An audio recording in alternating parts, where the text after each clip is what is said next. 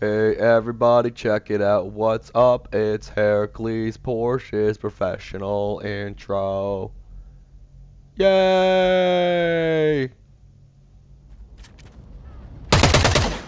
Hey, what's up, everybody?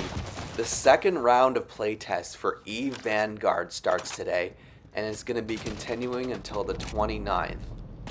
In this video, we're going to be discussing experiences with both the EVE playtests that I've done to date. A few people did comment that I haven't released a lot of content after the first playtest, and I think I'm in a much better position to do that now. Also, later in the video, we're going to be taking a look at the roadmap for EVE Vanguard, and I'm going to be killed by a very special YouTuber, so stay tuned for that footage. Okay, so here's my real talk when it comes to the first playthrough for EVE Vanguard. The truth is, I did not have as much fun as I was expecting. I have been putting off talking about that. I've been very determined not to say anything that I felt would undermine the game's development. Now I feel like I'm in a much better position to talk about Vanguard. I've been having a lot more fun with it today, and I'll be explaining why in a little bit. But first, let me explain why I didn't have as good a time in the first playtest. During the first playtest, the game was released in a much earlier stage of development than I was expecting. I think that's the sentiment that a lot of people had and expressed. This was addressed in the post that went alongside the EVE roadmap, so the dev team has kind of reached out to us and apologized for that, and went forward rectifying that a little bit. But the other thing was that this game is really not at all like Dust 514. I'm sure you guys know this is an Dust 514 veteran channel. Aside from being an EVE themed shooter and using a couple assets from Dust 514, notably the Galente, what was the Galente scout suit and the Caldari medium suit, aside from those two things, this game could not be more different from Dust 514. Just a side note, so the Caldari medium suits are what used to be the Caldari medium suits are what the players are in, and what used to be the Galente scout suits are what the NPCs are in, just for that little random tidbit. But yeah, no, just in terms of my personal preferences for a shooter, I tend to enjoy shooters that play more like Battlefield than Apex Legends. And another thing that was high on the list of reasons I wasn't able to enjoy Vanguard as much when I started is because it's very glaringly noticeable that there's absolutely no progression system. I mean, not every game I play has to have a progression system to be fun, but I've come to expect it in my multiplayer games. Earning a currency you can't spend on anything just feels frustrating, and when most modern multiplayer games are, have some kind of progress, definitive progress you make every game, even if it's just cosmetic progress, to not have that be in the game yet, it felt frustrating. Also, the corruption mechanic for completing missions in the game, it just feels detached from, again, it's another thing that's like, well, you're doing this, but it just feels detached from me.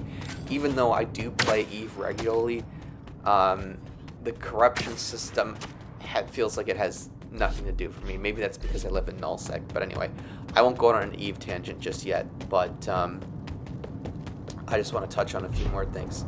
So that was what kind of frustrated me on my first playthrough. The other big thing was just the squad mechanics. We're only given the 2 clone respawns for 3 people, and obviously sooner or later someone in your squad is going to go down. Any mechanic where you're forced to spectate is not something I enjoy in games in general. And it just feels, and again, if it's the other way around, if someone else is being forced to spectate me, that also just feels a bit awkward. So I had, but again, that all happened in early December. I've had close to 2 months to consider what I would try when I came back to Vanguard. I did try a little bit of how I'm playing now towards the end, but it was kind of rushed. But oddly enough, the thing that saved the game for me in terms of being able to enjoy it is actually playing solo. Even though I did really enjoy the company of the squad mates that I had when I did that first playthrough, taking away the frustration of the kind of like limited resources and the spectating made it a lot easier to enjoy the game. So that's one way I managed to get a little more enjoyment out of Vanguard. Another thing that helped me is not caring too much about getting the missions done. I'm just trying to enjoy the game's ambiance and the handful of fights that I managed to get into. And it's just made the game a lot more enjoyable for me. I know, so yeah, in terms of the missions, I have gotten a couple of them done, and that felt nice, but again, it's just to earn currency that you can't spend anything, and you know, it felt nice just to see what I could accomplish. But I'm still staying well away from any missions that have any where I have to craft for them. I'm very selective about my missions and still keep the focus on almost completely on the PvP. But now that I've been able to speak about the gameplay, I also want to touch on the roadmap before the video ends. So you'll see in the roadmap, apparently we're going to be rewarded with ship skins and Plex. I love the capsule skin we got off the first playthrough, but adding something more substantial than that, than a sort of effortless login reward, will make this a more rewarding experience. The details are still a bit hazy. CCP hasn't really explained the reward system, so I guess we'll have to be staying tuned into that. Hopefully you guys also saw there the development of Vanguard is going to focus on bug fixes and stability for the next couple playtests. We're going to be getting the new mining system in March. June is going to be really interesting. They're going to be adding a new map, the ability to modify our suits and weapons, so that'll definitely start to make it feel a lot more like what I remembered from Dust. It definitely feels like a very important step towards the progression, the variety I'd expect from an enjoyable game. I really feel good about the general direction of the roadmap. I'd say the only glaring absence is I don't see anything about them adding the new weapons. We saw those 4 weapons at FanFest. I'd really like to have different things to shoot to help keep the game fresh. But yeah, I am playing Eve, and I'm considering releasing some content on that. As you just saw, I was killed by a very special other Eve YouTuber. So that's it for the video. I hope to get all of your feedback and hope some of this filters through the devs. And thank you so much for watching, everybody. And until next time, I will see you Starside.